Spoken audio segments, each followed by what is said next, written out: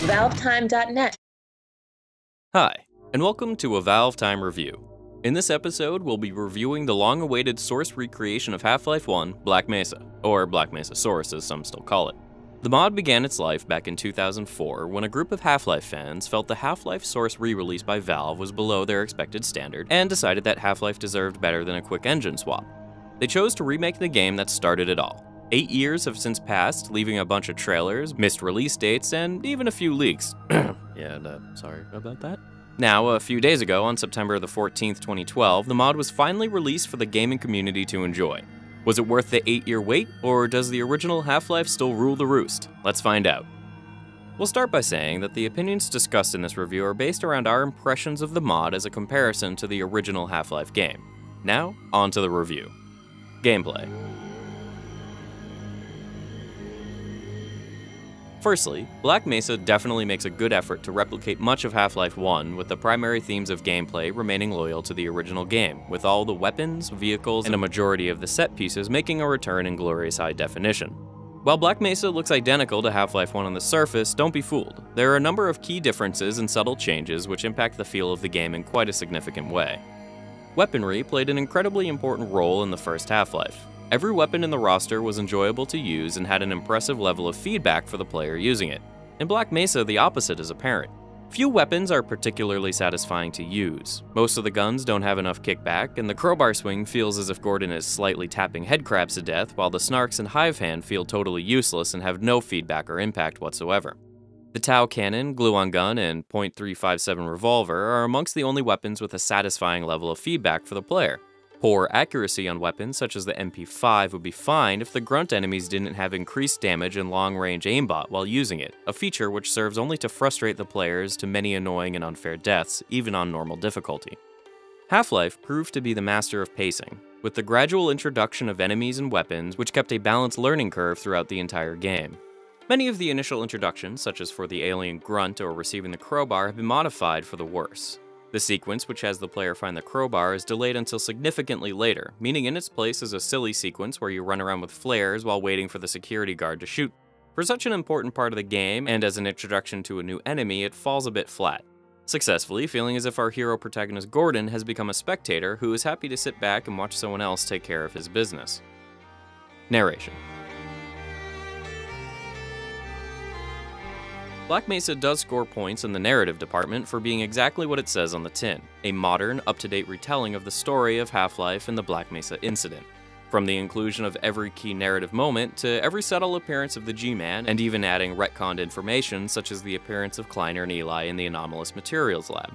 One thing we will say is that we feel there was definitely a few missed opportunities in regards to the inclusion of other retconned information, such as the inclusion of Magnuson in the canteen room, or some information regarding Barine as the administrator, but we won't hold it against the developers, it just would have been a nice addition for the long-term fans. Now on to the negative. As a narrative-focused series, it is important for Half-Life games to engage the player through strong, well-animated and voiced character performances, or through subtle hints and clues to the wider world and conflict. Black Mesa features little of either, with most of the strong visual themes removed completely. While the NPCs are mostly competently animated, poor voice work helps to damage any kind of immersion in the game world or believability in the characters and their personalities or struggle.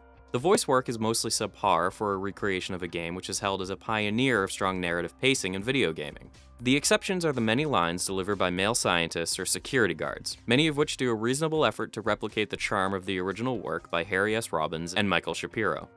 The rest of the voice work is very substandard, with it being obvious most actors were given little direction, motivation, or feedback from their peers or their team leaders. This really is a shame because we believe that there was some room for good voice acting talent to break through as one of the high points of Black Mesa. If we look at the example of the enemy soldiers, we heard that the developers deliberately wanted their actors to voice the soldiers terribly in order to avoid the player feeling empathy towards them. After playing through Black Mesa, we can definitely say we believe this idea to be totally confusing nonsense, as it has only served to make the enemies feel token rather than making them seem like a present and real threat to Gordon and his mission. Most of the characters feel hollow and two-dimensional, which is a shame since the Source Engine's facial animation system provided the developers with the potential to make some really interesting and well-animated characters. Presentation.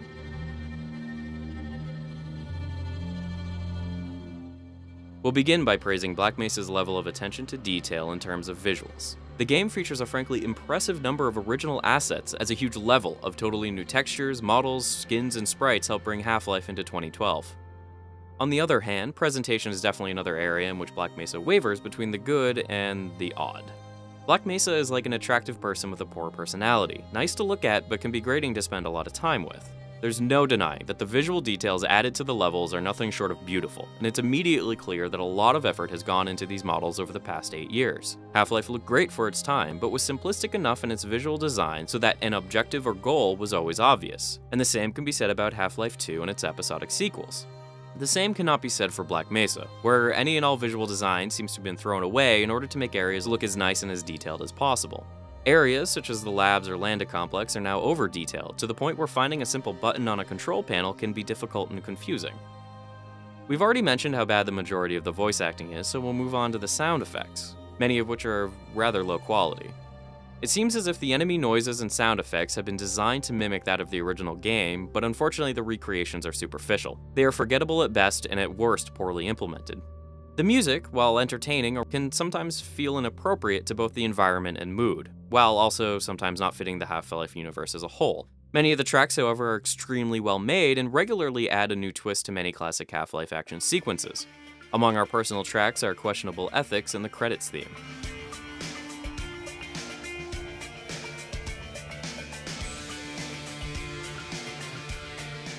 One small thing we should mention is the way songs can occasionally be a little too loud, with certain sequences overpowering dialogue from NPC characters. Performance. Performance is yet another area where Black Mesa shines a positive torch, but is slightly dimmer beneath the surface. We were impressed by the mostly long levels, which kept the game flow moving at a fast pace by removing the constant loading apparent in the original Half-Life.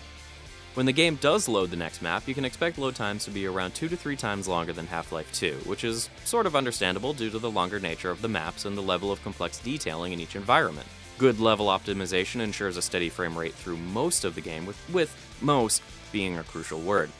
There were several times during Black Mesa where, for no apparent reason, our frame rate would drop incredibly low for a short period of time, severely sapping our level of immersion. Certain set-piece moments were ruined by this issue. Moments such as the tram crash were intended to be big, explosive, and exciting set-pieces, but instead are reduced to PowerPoint presentations thanks to poor optimization in these areas. As usual, we played Black Mesa on several mid to high range PCs, all of which had these low frame rate issues at varying points throughout the game. Another major performance issue we encountered included multiple crashes to desktop, most of which appeared totally random. Loading up a save only to have it crash 20 seconds later over and over quickly becomes a big annoyance. As for bugs, well, we definitely encountered our fair share of odd, game-breaking bugs. Next time you're playing Lambda Complex, try shooting some bees from the Hive Hand into the number 9 portal. Enjoy losing all your guns! Conclusion. As we said earlier, our scores here are based off of our impressions of Black Mesa as an example of exactly what it should be, a recreation of Half-Life 1. Now, the scores. For gameplay, we gave it a B-, while narration gets a C+, mainly due to the poor voiceover direction. Presentation gets a C+, while performance got a B+. Overall, we think a B- is fair. Needless to say, we're just a little bit disappointed. While we did enjoy a lot of Black Mesa and its content, our enjoyment was regularly interrupted by a number of issues which slowly spoiled our experience. From the stiff weapon animations to the poorly delivered voice lines and the jarring changes to level and visual design, Black Mesa feels a bit like a wolf in sheep's clothing. It might look and sound a little bit like Half-Life, but it feels like a totally different beast than a true retelling. We would recommend players treat it as a totally separate and original game than a remake of the original Half-Life. We definitely feel the need to praise the mod team and their work they've put in. It's clear they love the original game and have worked so hard for many years to craft their own retelling of the game we all know and love.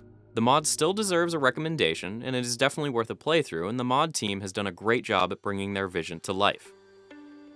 We just wish a little bit more time had been spent playtesting or polishing certain elements. When Black Mesa truly resembles Half-Life, it's a beautiful thing. We just would have preferred a few more of those moments. Thanks for watching, and stay tuned for more videos and news in the near future. Bye for now.